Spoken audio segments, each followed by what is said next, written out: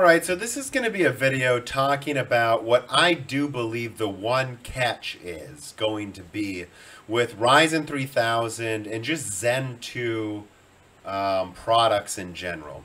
So, to start off this video, let's talk about how everyone seems to think there's going to be a catch with Ryzen 3000 slash Zen 2. Let's call it Zen 2.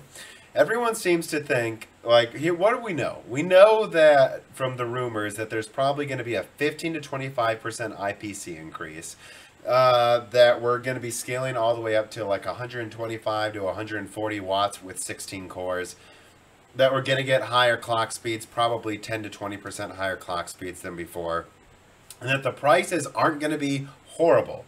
Basically, the rumors point to 20% higher IPC, double the cores, 20% higher clocks, and the prices basically are just slightly higher than before with the 1000 series launch. Basically, we're talking about the 9900 being a mid to low end CPU almost overnight. And everyone says, how can this be true? One of these things can't be true. There's no way it can have this IPC and a higher clock speed. There's no way they could keep, it below 150 watts with 16 cores and this much performance. What's the catch? I think all of those things probably are true. We're going to get double the cores, 20% higher IPC, 20% higher clocks, and I don't think AMD is going to charge, relatively speaking, an arm and a leg. Don't get me wrong. I think they're going to charge over $500 for that 16 core, but that's more than reasonable price of admission for the performance you're getting. It's just the absolute ultimate gaming chip that can do non-gaming tasks as well as probably Intel's current $2,000. Well, Xeons and i9s. I don't think that any of those are going to be a catch. The catch is going to be meeting demand. So let's talk about this. The real problem's going to be that everyone's going to want these processors. And in fact, it's going to be made even worse by the fact that EPYC comes first. There's rumors going around right now that people aren't really talking about, that AMD might already have over 100 design wins with EPYC. That would point to AMD doubling, tripling, quadrupling server market share this year, quite possibly. And if that happens, that's awesome for AMD and their shareholders, right? But desktop does not come before EPYC. And the catch is going to be, in my opinion, very, very staggered launch. And just to illustrate what I mean by EPYC comes first, let's do some math. So if you sell an EPYC chip for $5,000, although they can probably get away with selling these 64-core ones for $10,000, and I think they will. Well, let's just make it easy math. $5,000 for 64 cores, let's say. Well, that's about $78 per core that AMD's making. What about for a 16 core sold for $500? $31 per core. AMD wants to save these chiplets for EPYC, and trust me, the same chiplets going into EPYC are going into these Ryzen chips. So if they have over 100 design wins with EPYC, they will be putting their best 8-core yields with the best voltage binning to EPYC first. And that's the catch again. The catch is going to be, don't be surprised if in, let's see, it's April, if in 2 months from now you see articles about HP and Dell and Microsoft or something receiving big deliveries of thousands of EPYC 64-core, 48-core, whatever chips. And yet, we haven't gotten a single review yet out. We don't see Newegg selling any of these 16 cores on desktop.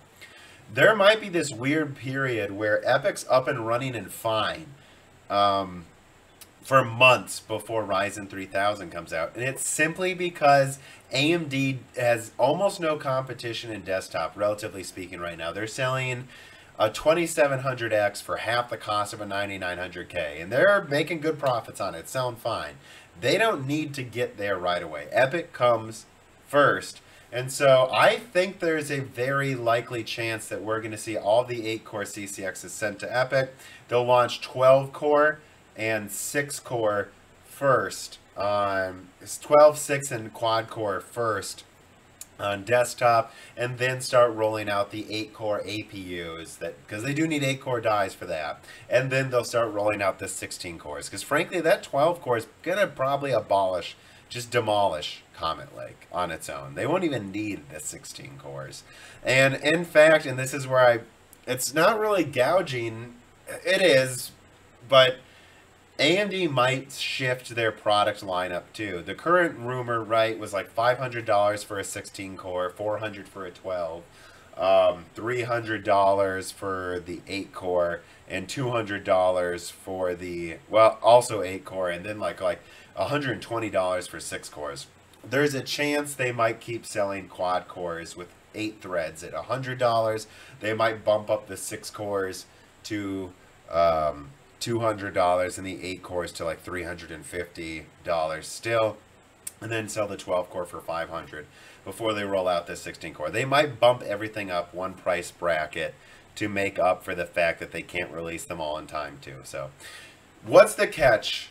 No, I think it's going to have these crazy 5 gigahertz clock speeds over 16 cores under 150 watts with a 20% gaming, well, 10 to 20% gaming IPC boost. These will be gaming monsters, rendering monsters. I don't think there's a catch. I think the catch is it's just going to take a very staggered launch, and they might bump everything up a price bracket. That's the catch. Is AMD's going to have a hard time meeting demand with how amazing these products are going to be.